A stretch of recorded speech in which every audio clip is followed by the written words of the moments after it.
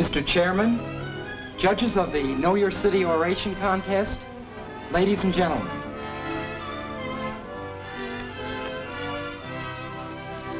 For the subject of my oration, I have selected my dad's company. My father has one of the most important jobs in the city. He's an overhead lineman for the Detroit Edison Company.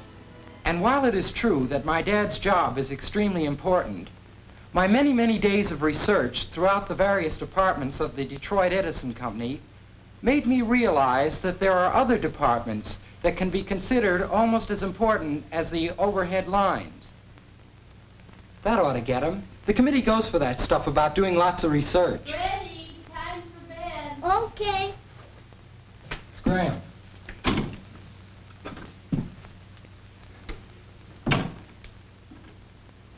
Ever since the Edison Company was founded in 1886, it has supplied low-cost electricity for light and power to an ever-growing list of customers.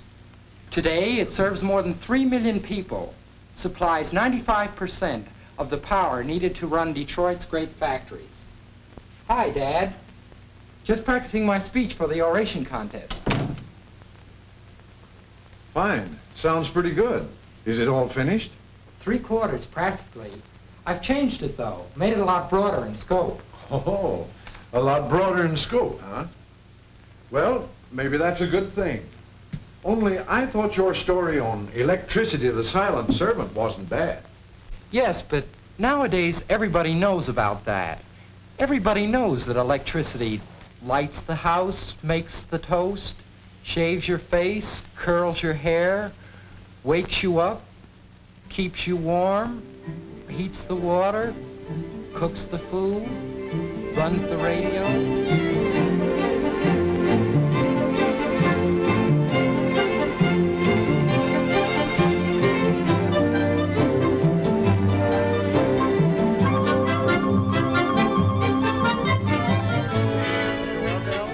Runs the electric train, and even warms the baby's bottle.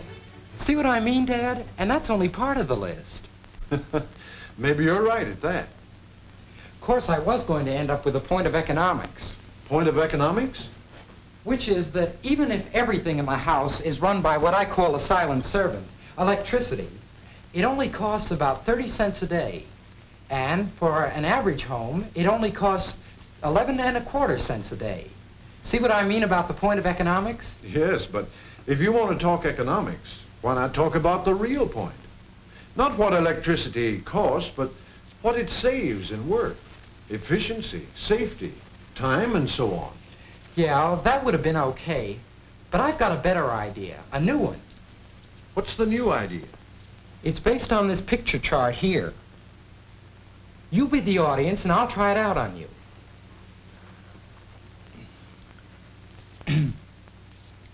Electricity made by the Detroit Edison Company is the product of coal, air, and water.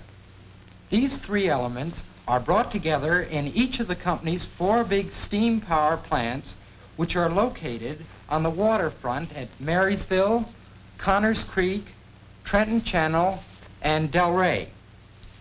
To produce electricity in 1 year alone, almost 3 million tons of carefully selected high volatile coal are brought to the company plants by trains or boats. Then it's transported into the power plant, where the coal is crushed and made ready for the giant boilers with their big furnaces. Some of these burn as much as 20 tons an hour. In other words, nearly 1 pound of coal is burned for every kilowatt hour that's generated. And for every ton of coal that's used, the power plants pump 1,000 tons of river water. In fact, the task of condensing the turbine steam requires 3 times as much water as metropolitan Detroit uses each day. Each of the 4 power plants is equipped with many big steam turbine generators. These are the machines that actually make the power, the electricity.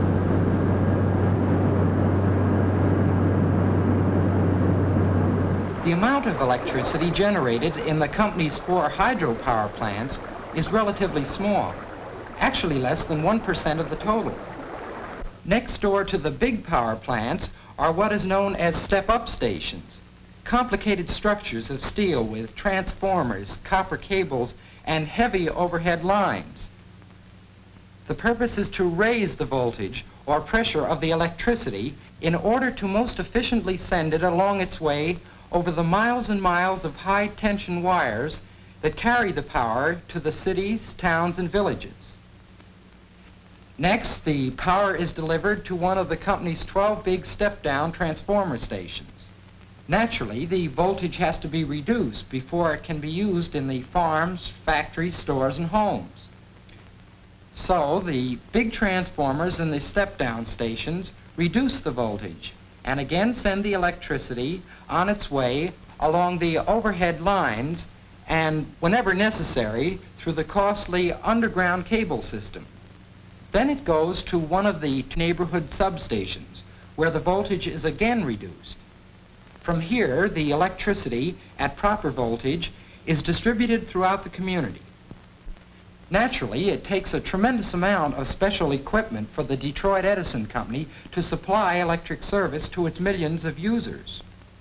And that leads me right into the next part of my oration. And what do you have in the next part? I found a lot of interesting information on the back of the company's magazines. See, now I want to talk about equipment.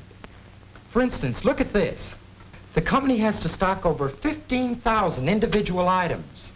These vary from a common pin to a transformer that costs more than a house. See, Dad, there's a lot of good stuff here. Look at this one. There's enough wire in the company overhead lines to go around the equator 3 times. Boy! And it takes 3,500,000 gallons of insulating oil to fill the company's transformers alone. And look at this one. More than 5 million trees have to be kept trimmed so they won't damage the overhead lines. And look at this one on the number of lamp bulbs exchanged. Wait a minute, son. Is all this the kind of stuff you're going to have in your speech? Sure. I spent a lot of time gathering all this information. I know how many trucks they have, I know how... But this is what I mean. After all this research, it's too bad you didn't see the company. Especially since that's what you said you were going to write about. But this is all about the company. I said I was... Look, son, here's what I'm getting at.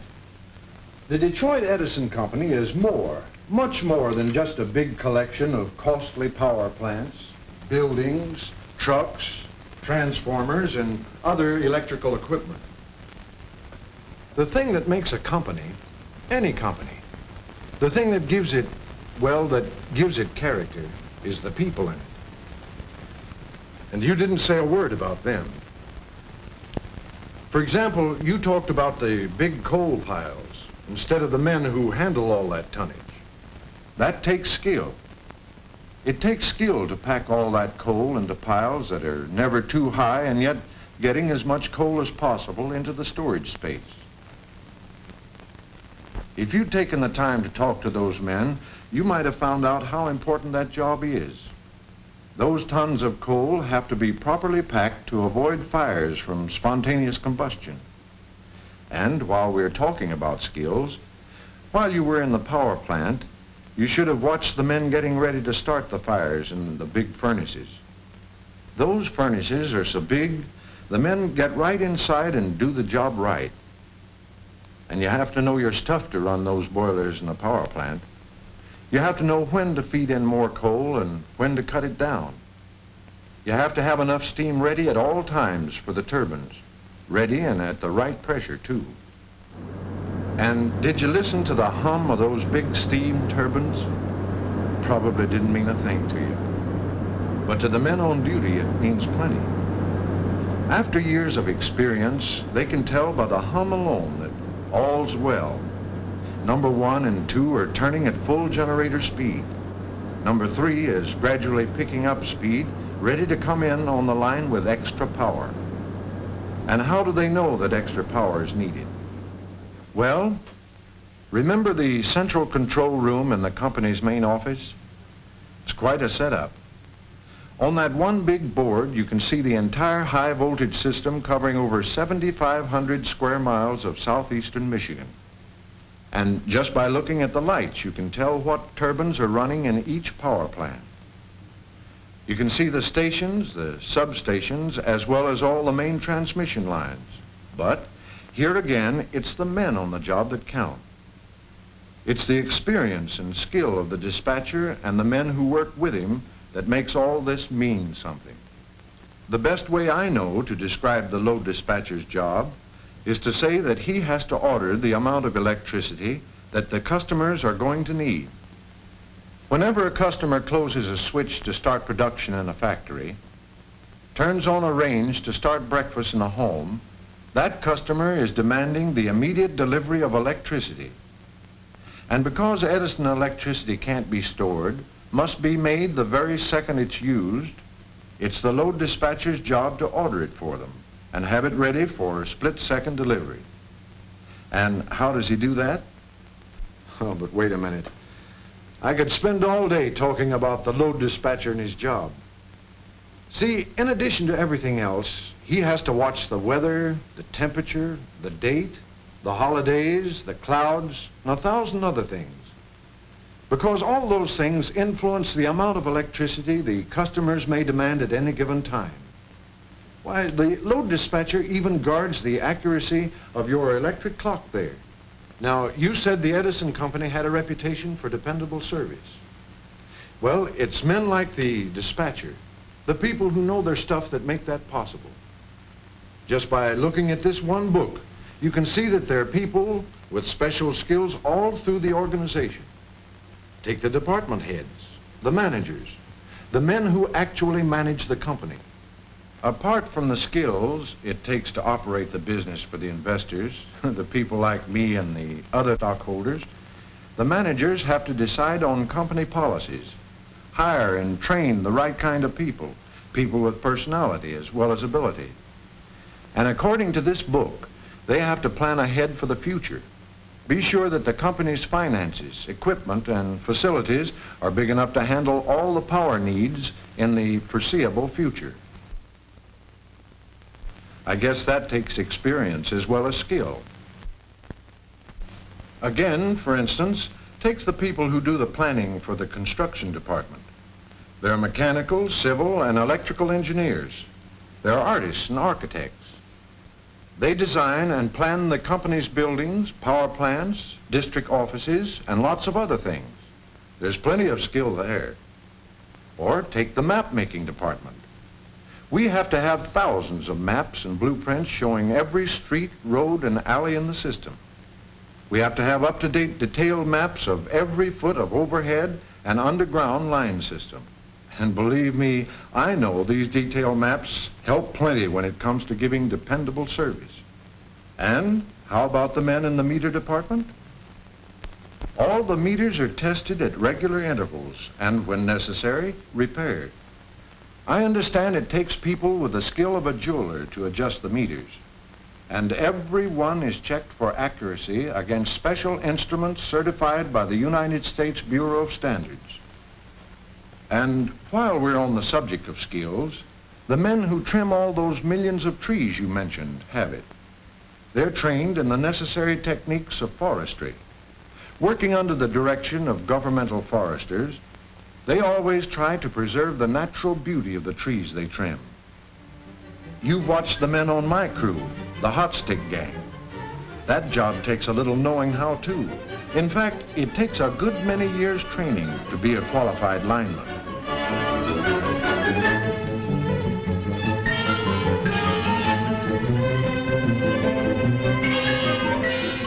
But a lineman needs more than skill to do his job.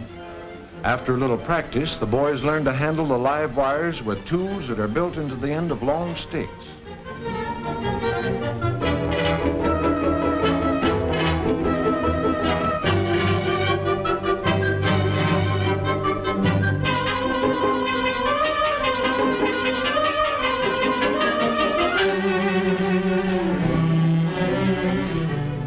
But the important thing is the teamwork that you need up there. You cooperate with each other, work as a unit. And what's more, you never get careless, because those are live wires up there.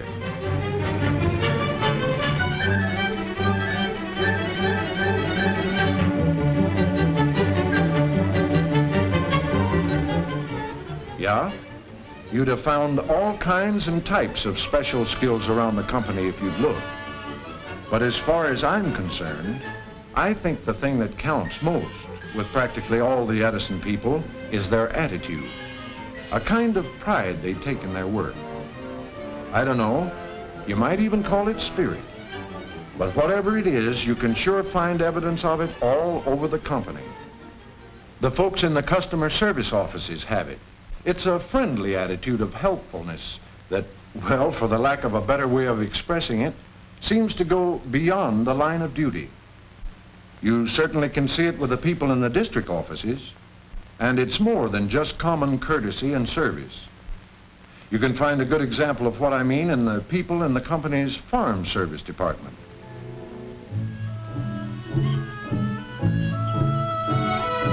They don't stop with just doing a job of helping the farmer with his electrical problems, because the farm serviceman is more than an advisor.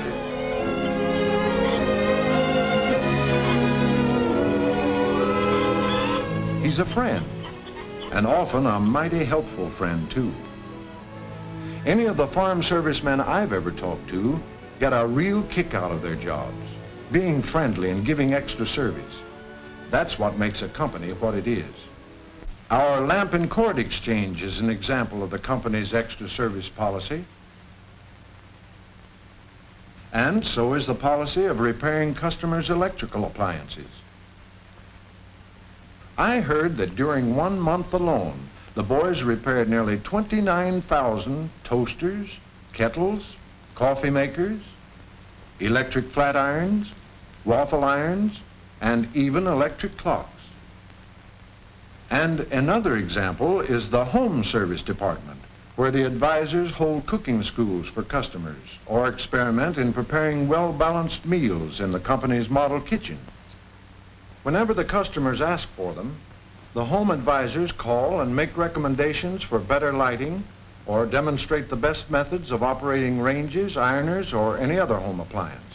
That's certainly extra service. And the point is, most of those extra services are provided without extra charge. After all, it's just good business to help customers to get the most out of their electrical equipment. And as far as the emergency services are concerned, it doesn't matter whether it's day or night. The switchboard is open 24 hours a day. Detroit Edison, service department. All the lights are out in my house. I think it's a fuse. May I have the address, please? Nearest cross street? And the servicemen are always on call, ready to make emergency repairs or replace fuses as fast as humanly possible. When we say our customers have a minimum of interrupted service, boy, that's what we mean. That's one of the main reasons why line crews are on 24-hour duty, too.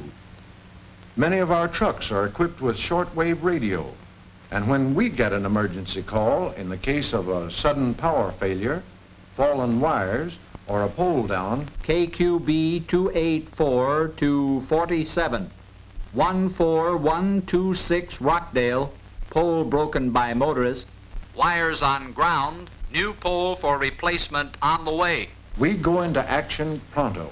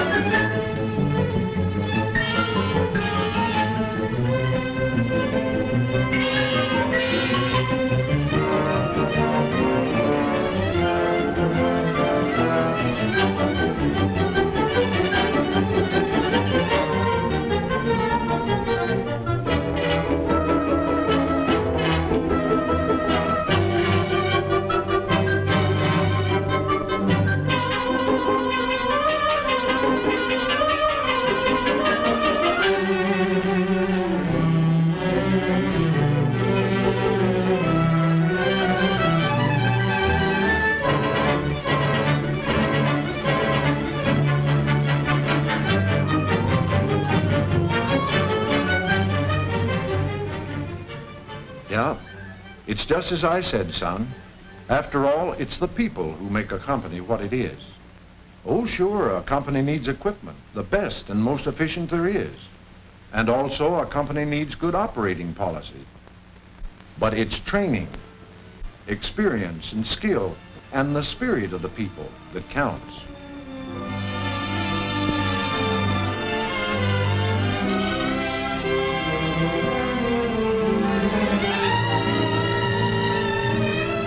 Anyway, all that is what I see as the Detroit Edison Company.